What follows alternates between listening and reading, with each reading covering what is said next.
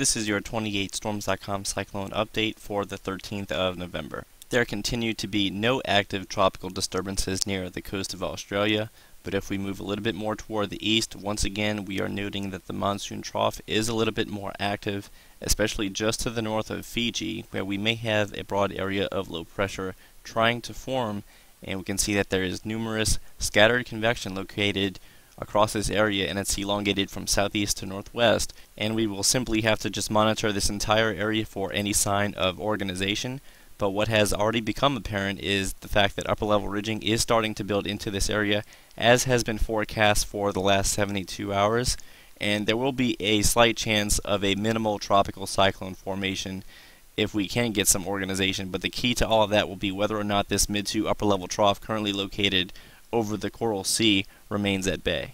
And just to reiterate, the upper level conditions around much of Australia are unfavorable. We do have a small pocket of favorable winds aloft over the top end of Australia, but there are no organized tropical disturbances in that area. But if we work our way a little bit more toward the east, this is the general spot where that monsoon trough is draped across the southern Pacific, and sure enough we do have marginally favorable conditions in place there, and again that is because the upper level ridge is trying to build just to the north of Fiji.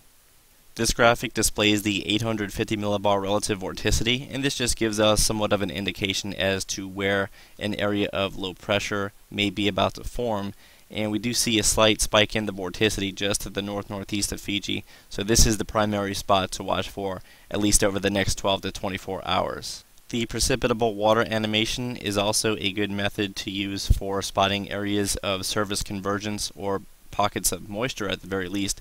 And once again, this is the monsoon trough, and we are beginning to see a little bit better indication of convergence in that same general area where that 850 millibar vorticity spike was located. The following is now the upper air forecast from the GFS model, and this is somewhat of a conducive pattern because, as you will soon notice, the mid to upper level trough is forecast to remain generally to the south of the area that we are closely watching. And as we advance this into the first 48 hours of the forecast, we do have a little bit more in the way of upper level ridging trying to build in from the east this time.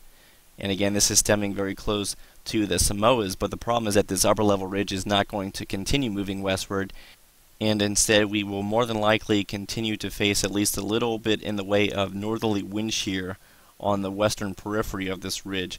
So again, anything will be very short-lived and pretty much non-significant even if it were to form.